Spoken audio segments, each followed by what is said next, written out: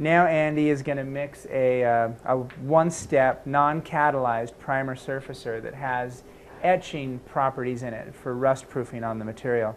So he'll pour up to the number 1 of the material, and then it's marked at 30%, but this product is to be mixed at 50% with the reducer, so he'll hit it right about there.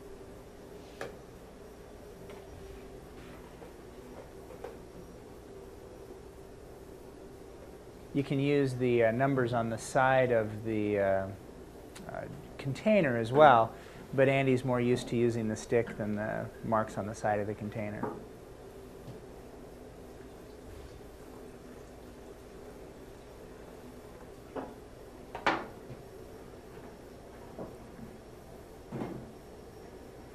There's a more elaborate process of rust proofing when we're doing a whole car, but for brake calipers, they're not real highly susceptible to rust because they're right out in the open. They stay dry.